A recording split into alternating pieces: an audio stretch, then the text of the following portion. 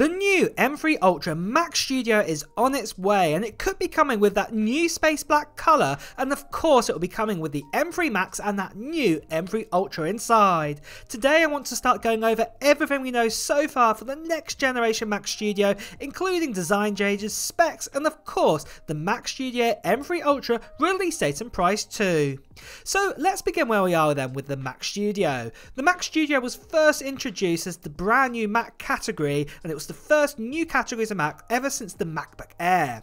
It replaces the larger 27-inch iMac, and the iMac Pro also been selling super well. The device is essentially a larger Mac Mini but with more ports than the Mac Mini and also than a larger iMac, but gives you incredible performance, with first getting the M1 Max and the M1 Ultra put inside of it back in 2022, but then in 2023 we had the M2 Max and the M2 Ultra put inside.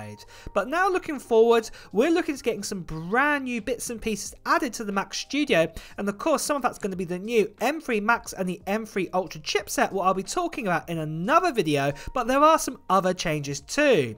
And one of them looks like that the next generation of the Mac Studio could have a brand new colour added. It could have that MacBook Pro M3 model colour, what is that space black colour, and this could be added.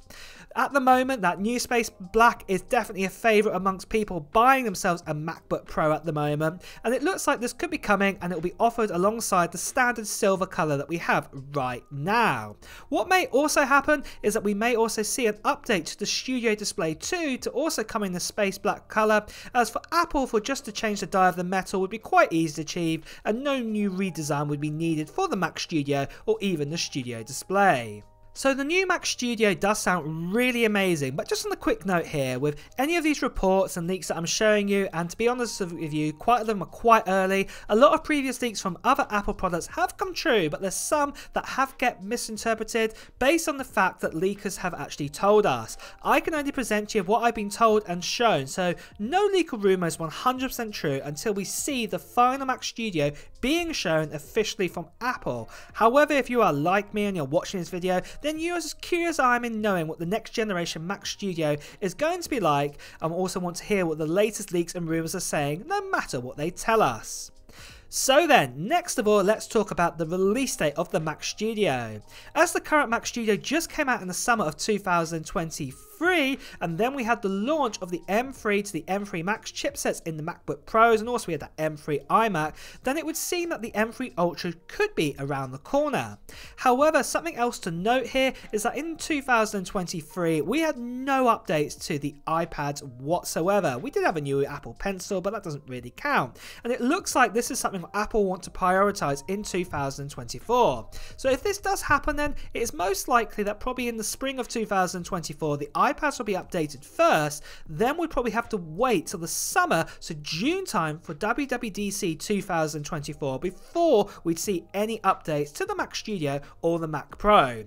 And most likely at this event, this is where we will see these new devices with the M3 Max and the M3 Ultra also being announced too. Apple tend to do WWDC at the very beginning part of June time, and this is most likely going to be the case in 2024. So if this does happen, then we're most likely going to actually be able to get our hands physically on the new Mac Studio coming out around about mid to end June time in 2024.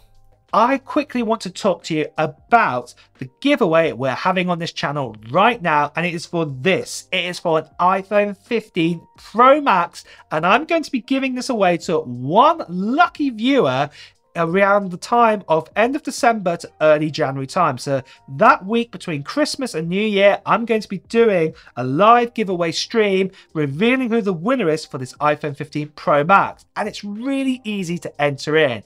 All you have to do is leave a comment in this video here or any other videos coming up in the future telling me of what tech you're planning to buy in the remainder of 2023 or maybe into 2024. If this is Apple gear, Samsung gear, whatever gear, I'd love to know. Put it down in the comments below. And also at the same time, if you want to know when that live stream is going to be happening, make sure you subscribe to this channel and also hit that notification bell, because you'll want to get a notification of when that is actually happening, because to be honest, December is not that far away. And I will just quickly say, guys, sadly there are still spammers and scammers out there, some of them still impersonating myself, telling you to part with money for shipping and things like this. This is not me at all. I'll be paying for shipping on this international giveaway, so that means anyone can enter in the world, and I'll be paying for taxes and things like that too. So you don't need to worry about any of that at all. But if you do see any of these scammers or anything, please do report them, as you can see right here. So next of all, let's do a summary of the Mac Studio M3 Max and M3 Ultra. So looking here, as you can see, it's most likely we're going to have the same design, but we may have that new space black color as an option this time, alongside the traditional silver color that we've had already for the Mac Studio. Storage options will start at 512GB. Obviously, this will only be if you pick the M3 Max option on this one, but it will go all the way up to 8TB SSD like it has done for many years now with the last 2 generations. But then for the actual chipset, this is where things are very, very different. So for the M3 Max, it's most likely we'll have a chipset what will start out with a 14 cores like we have inside the MacBook Pro for the M3 Max, and this will be made up of 4 efficiency cores and then also 10 performance cores. But then obviously this can go up in numbers because obviously there is a more powerful M3 Max chipset, but it's the same with the M3 Ultra. The maximum it will go up to is that you'll have 12 efficiency cores and then you'll also have 26 performance cores, which is going to be absolutely fantastic to get inside of this.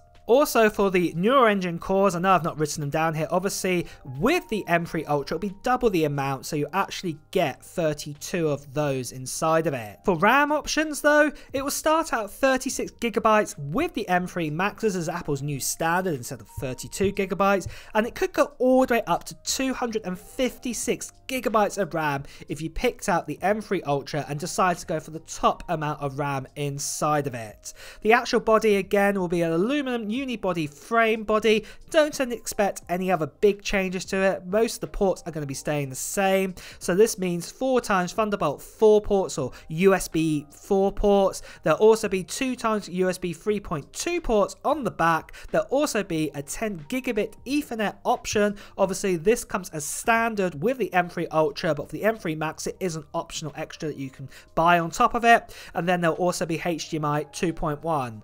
The starting prices are most likely going to stay the same, so we're getting the standard M3 Max, so this is the one with the normal 14 cores inside of it, and then obviously this is again the normal one with the 30 core GPU inside of it, and then 36GB of RAM and 512GB of storage. This will start out at the same price of $1,999 but then obviously the more you spec it up, the more expensive this will get. There we go, there is a summary for the new Mac Studio with the M3 Max and also the M3 Ultra.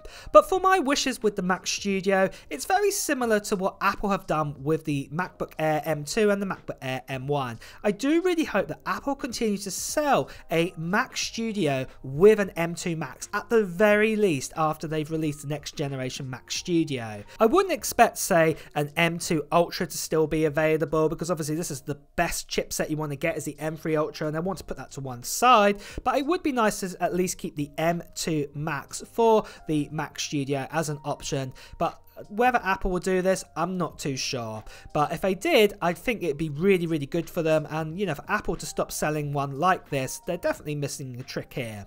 But those are my opinions. And what are your thoughts on this? And what are your thoughts on this new Mac Studio? I'd love to know. So put them down in the comments below. But on that note too, guys, it's time to wrap up this video. So if you have enjoyed watching it, please do press the like button. Also at the same time, you'll hear the latest Apple news, reviews, and comparisons. Please also make sure you subscribe to the channel and also hit that notification bell. Until next time, guys, I'll see you really soon. Take care.